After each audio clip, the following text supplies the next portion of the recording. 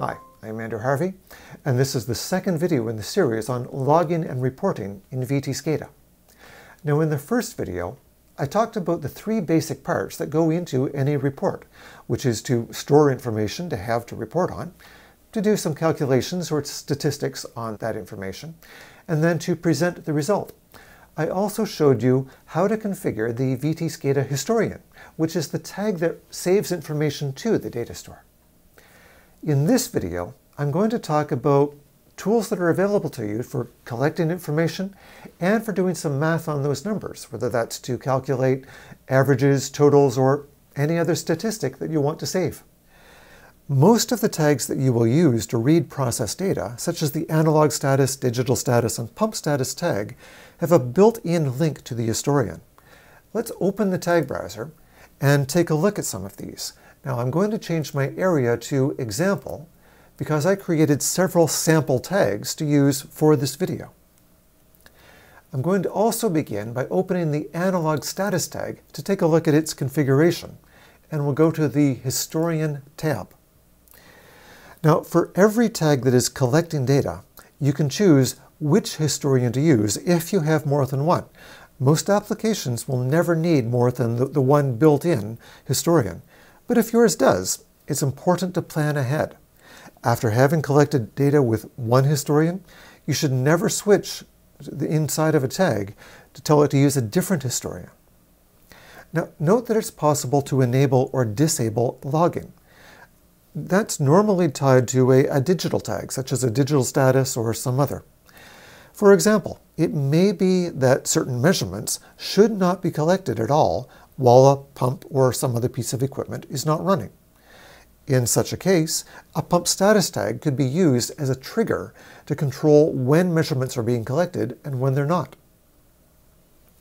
Now, for tags that have a built-in link to an historian, values are collected on change. In the case of an analog status tag, it's possible that you might have system noise that generates a lot of very, very small changes that you don't want to record. That's why there's a deadband option.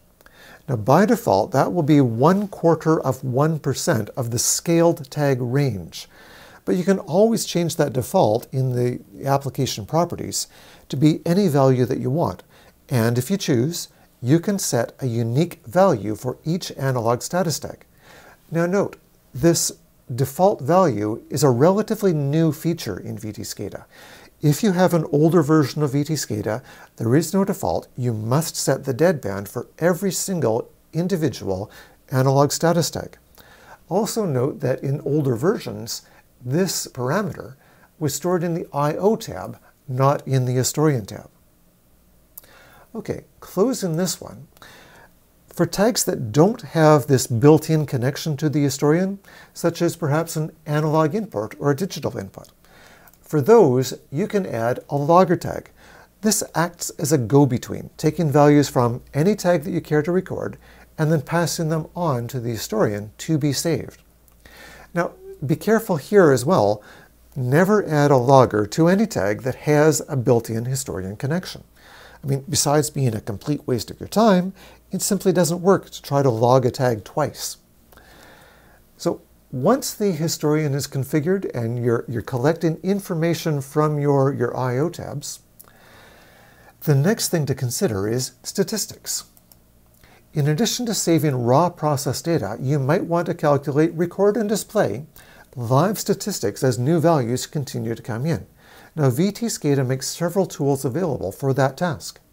For example, you can use a totalizer tag to monitor values that show a flow rate, and then translate that into a value over any interval in time. In this tag, you can monitor any other tag that has that value. Now, make sure you set the timescale to match.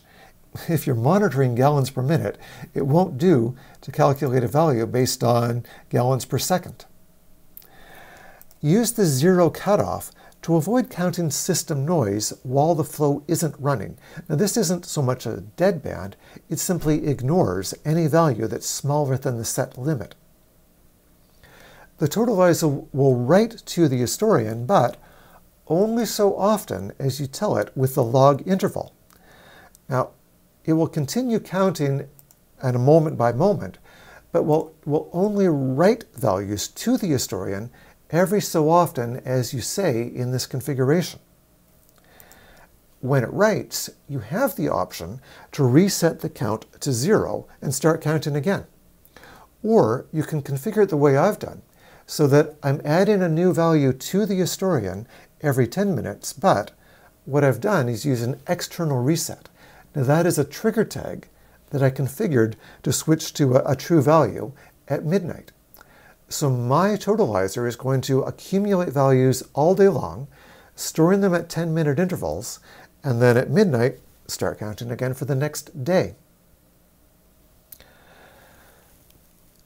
Let's close that, and then let's move on to the next one, which is if you want to keep track of how many times equipment starts, you can use a counter tag. This can watch any tag whose value changes from a pure 0 to a non-zero. In other words, any digital tag, or any alarm tag. It would be easy to use the counter tag to monitor an alarm tag if you want a count of how many times a particular alarm is activated.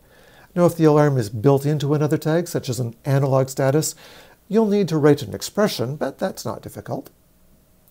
This also has controls for the log interval and the reset, just as the totalizer tag did. The history statistics tag can keep track of a number of different statistics. In fact, 7 possibilities can be used. So I can monitor any tag I want and keep track of the average value, the minimum value, the maximum value, value at start, 0 to non-zero transitions, in other words, starts, running time, or it can be a totalizer.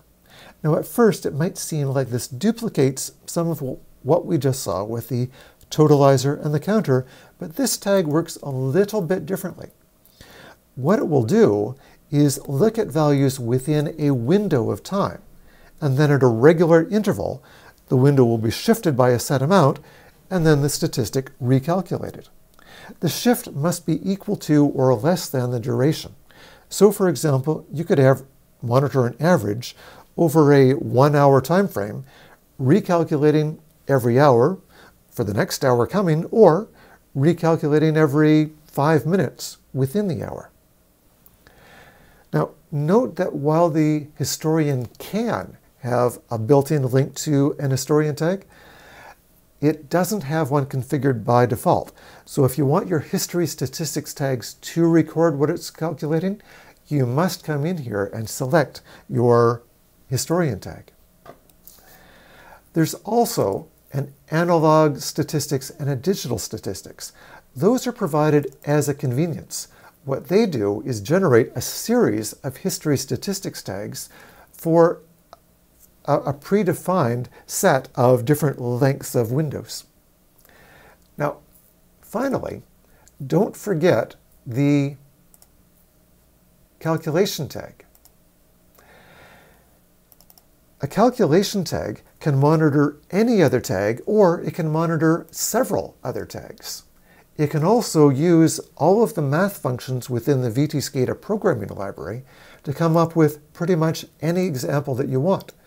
In my example on the screen here, I'm using the deriv function to calculate the rate of change per minute of the level in tank number 1.